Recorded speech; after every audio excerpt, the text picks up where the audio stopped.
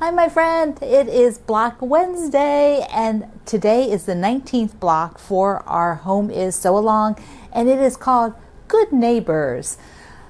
Having a good home includes the people who live next to you. I have lived in every type of complex, be it apartments with people above and below me, duplexes, townhouses where there's people on both sides. And now a single family home. So my neighbors are close, but not too close, which is nice. I can't put my hands between our houses like Greg could do when his home when he was a kid. He could stand between the houses like this. And those are kid arms, not his man arms that he did that. So they were close. But your good neighbors are important. And today we want to celebrate them because they make our home really nice and cozy. And yes, we're not going to talk about the bad neighbors. Everybody has had an experience with somebody who's less than a good neighbor.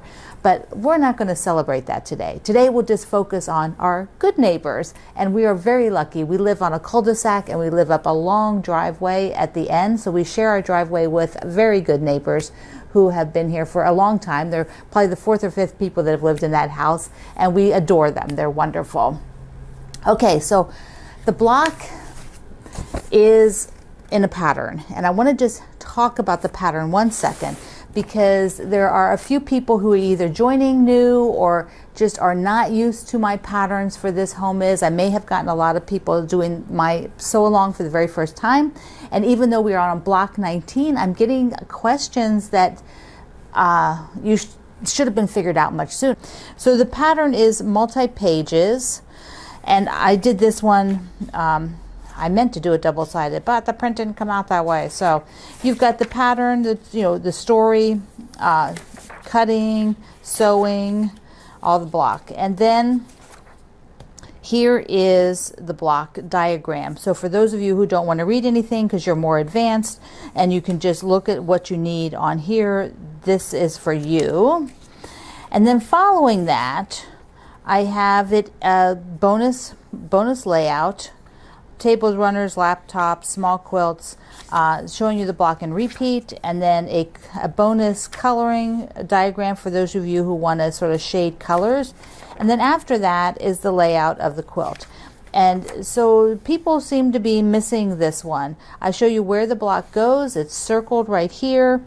This doesn't have any of the directions for cutting it because that was a pattern I gave you weeks and weeks and weeks and weeks ago. So here are all the cutting, and this is a full pattern of like 8 pages. Page 8. But you have to print this off and use it. This is what tells you all the sashing directions, etc. But for placement, I put this on every single pattern. And I'm still having people asking where to do this and where to get this. And we've been going on for 19 weeks. So I'm hoping that today now, that you're watching this, and if you have been confused about that, you're now up to speed. We need to get everybody on the same page. I will always be happy to help you figure out where things are. So the block. Let's look at the fabric first, because I am now on really tight color control. So even though this is a blue and white quilt, I don't want to lump a great big bunch of light stuff at the bottom or a great big bunch of dark stuff at the bottom. I want it nicely balanced. And so here's a picture here of where I am currently. So I want to make this block. It has 3 basic sections to it. As sort of a dark, let me get the diagram. Ooh, page. So you've got the dark outer, and then this medium, then a light, and then a dark in the middle. And you could either put the light in the middle again or a different dark. So here is a dark that's not super dark. It's not like the deep navies. It's the medium, then a lighter, then I could repeat with this little floral. Now here's one using the really dark and then pulling in some gray because I haven't had as much gray in it down in this bottom section. And then one of the other lights, which has less pattern to it. It's a lighter pattern, lighter feel. So I'm going to do a couple others here. This dark it doesn't have a lot of pattern to it versus this one, which has quite a bit of pattern. So I wanted to play around with this because the next section, this gray here, I could do something with more pattern. So if I did this piece here, then in the very light part, I actually could do something fun. I could, no, that's not that, sorry. I could do the gray if I wanted to pull more gray, or I could use the background fabric like this, and then repeat this in the middle, or repeat something else in the middle. But if I wanted to use this and do something, another choice, here's light blue, and then if I wanted to pull in some gray, that might look good with that one, and then repeat the dark in the middle. Which do you think I'll choose? Let's take a look. And we have a good neighbor block. There we go. Ta-da! I really like these fabrics. Of course, it would be super fun to try those other combinations and see what they look like too, because I bet they would all look really great. I think it's the kind of block where you could do this in repeat.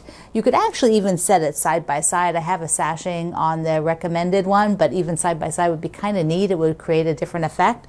But it would be fun to play around with a lot of different fabrics for this. Now I want to show you one more thing on here so that you don't freak out. Because it's designed like this, you are not matching this to that seam. Do you see that? These are oversized. They are not touching that seam. It is the way I designed it. There you go. Want to be sure you weren't freaking out about that. Somebody's going to be like, it's not working. And actually it is. I am using directional fabric for the corners.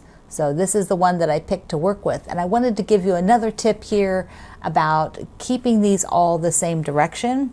And it's really just about being focused on what you're doing. So I put them down in front of me in the right direction. So these all have the hoops going up, because when I have the finished block, I want the hoop at the top of each of the four corners. But we're doing sew and flip. Remember, this is the block. And they're in different corners. So I can't just do this without thinking.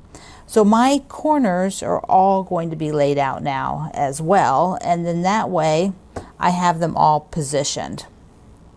And I will keep these sitting here. I also have just to the left here all of my other parts. So now I am ready to go ahead and sew this guy up. Let's come over here.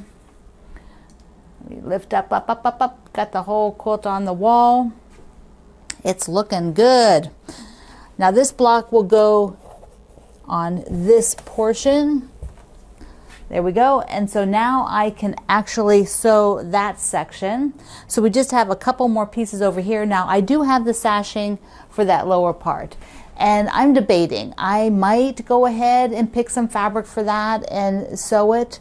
Then we have, I think, 2 more blocks.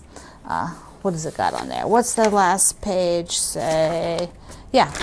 So we will have 2 more blocks, but I could go ahead and sew this up. I was kind of waiting still to see what fabrics I end up using in these blocks, and then these would be my helpers. Like for color, do I need to pull some color down here, or a particular fabric I want to pull down here? And until I make those, I don't know.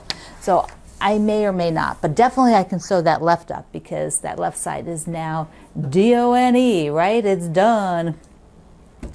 Now I want to point out another project that is on my website that I have not finished, and several of you are working on it. Many of you have finished it. It was a sew along from a few years back. Moda Fabric designed all of these Will You Be My Neighbor blocks. And I'm going to put the picture up here of the quilt. This quilt is by Melissa Corey, and she did the whole quilt during the sew along. And then now let me show you where mine is. So this is a picture of mine and how far I've gotten. I'm doing Christmas fabrics, and so I would like to reboot this one at some time, but all the patterns are there. So if you happen to be working on it, you can do yours, or if you want to start one, you can start it at any time. It's on my I Love to Make Quilts website. The links are below here and at my article today. And so while you're down below, would you please hit that subscribe button for me? Thank you. Mwah. And click the bell so that you always get a notice and we can hang out. All right. Yesterday in the comments, during our live chat. Apparently, the fabric I was showing you, here it is, this dwell fabric, this great big bug is a lot of people feel it's a moth. So they said that's a moth based on its tilt of its wings, that they have their wings down. They don't have any wings that sort of go up above the head. So now I've had to go and read what's the difference between a moth and a butterfly. And so you can do that too. It's very interesting. So now I know that's a beautiful moth. I still love it. And that panel is still available for a short time. I know they won't last long. They are amazing. I love those sayings.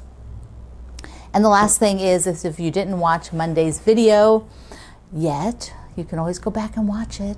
I announced what the theme is for the next Block Wednesday, which will start the first Wednesday in July. And I have a project page up for it. It is a summer soiree. And a soiree is an evening party, a little bit fancier party. As somebody mentioned in the comments, it's not a Super Bowl party with chips and beer. It's a little fancier dig because we need that. I think that we should celebrate summer, and the theme, the underlying theme, will be this summer soiree and all the different components that make up a great evening party. And maybe one of you will plan an evening party during this. I have found some links where people gave really good tips on how to run a successful party, more than just a get-together, or something where you're really trying to do a celebration. Summer soiree, and I'm using the figs and shirting fabric. So I have, this is heavy. Oh, I need two hands. I have my box, I have my project box, I have the fabric in here, and if you miss seeing it, it is kind of I think it feels very summery. It is a bit of a 30s feel to it, all designed by my friend Joanna Figueroa. I am going to use this kind of a linen-y color, which I link you to. But I'm just loving it. See these? The pop of black in there is so fabulous, and the grays, and then this blue, because this is the same color blue like I was doing the pillow from, with the crumb blocks, and pops of red. We've got this buttery yellow. Look at them. Look at them. It is so awesome. I cannot wait to sew with this. This great green. Joanna uses this shade of green a lot. And I really like this orange too. This is also another sort of soft, very soft orange. And her reds. Yep. I cannot wait to dig into that. We are going to have so much fun. All right, my friend. It is time for you to make your good neighbor block. I cannot wait to see them. I love you. Mwah. See you online.